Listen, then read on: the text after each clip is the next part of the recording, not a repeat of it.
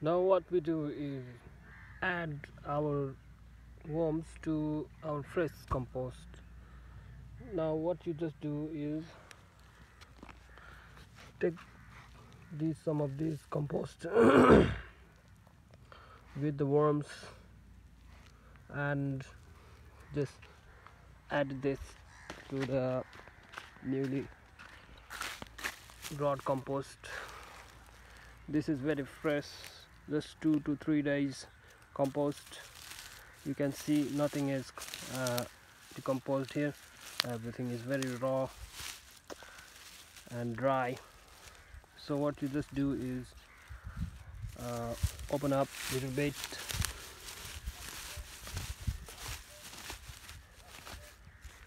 and put some of these in here, like they are the seeds of the worm. They will slowly grass up and they will make, I said, they will poop for my tomatoes. There we go. We may need some more,